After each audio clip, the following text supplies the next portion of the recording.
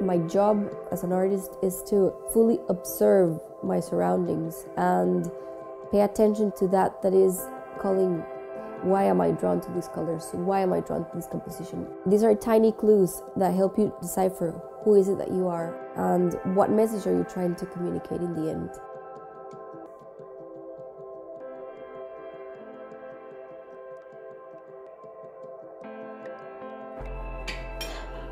We sometimes try to control as much as we can because we want life to be a precise way, but in the end, we can only control 50% of it. And then the rest is more about caving back into the discomfort of not knowing, but trusting that the process will materialize into something wonderful.